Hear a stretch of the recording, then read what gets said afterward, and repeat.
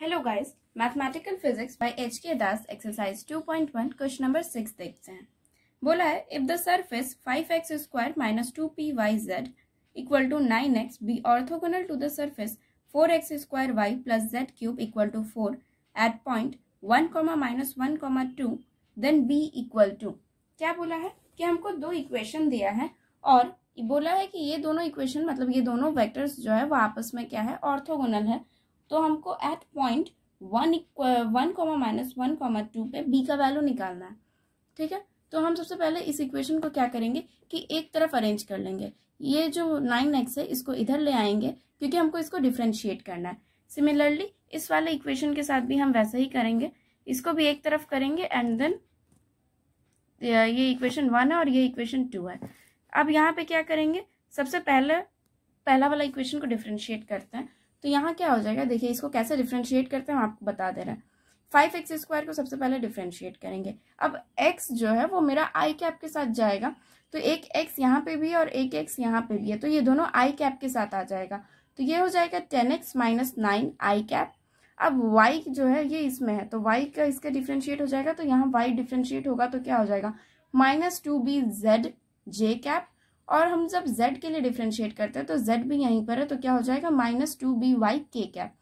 ये मेरा हो गया पहला वाला को डिफरेंशिएट करके। अब हम इसको क्या करेंगे, एट पॉइंट 1, -1, 2 के लिए निकाल लेंगे। तो ये आ गया i cap -4b J cap plus 2b k cap. Similarly हम सेकेंड वाले इक्वेशन को डिफरेंशिएट जब करते हैं तो क्या दिया हुआ है हमको equation 4x square y plus z cube -4। तो इसको हम डिफरेंशिएट करें तो क्या आ गया 8xy आई कैप।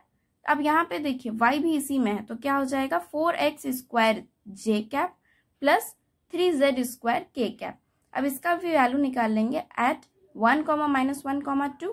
तो यहाँ मेरा आ गया -8 आई कैप प्लस 4 जे कैप प्लस 12 के कैप। अब हमको क्या करना है कि हमको दिया हुआ है कि both the vectors are perpendicular to each other. Orthogonal मतलब क्या होता है, दे आर परपेंडिकुलर। तो हम क्या करेंगे कि परपेंडिकुलर का इक्वेशन के लिए हम लोग क्या जानते हैं कि कॉस थीटा बराबर क्या हो जाएगा, 0 हो जाएगा।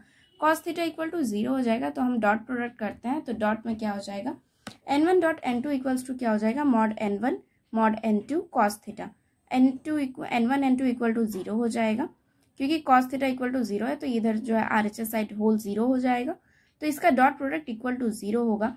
तो यहाँ क्या हो गया 1 into -8 equals to -8 -4b plus 4 equals to -16b and 2b into 12 equals two plus 24b equal to 0।